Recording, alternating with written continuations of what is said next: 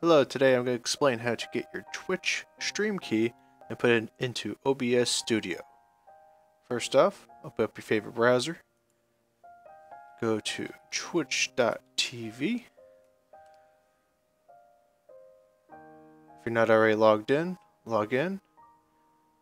And your name up here, click the down drop and go to dashboard. From here, you're going to see stream key right here on your dashboard. You're going to want to click that. And right here, show key. I'll give you a little disclaimer, make sure you understand, don't give this to anybody, don't give it to anybody. As in this case, I'm going to be blurring it out. Go ahead, highlight it, right click, copy. You can minimize your screen.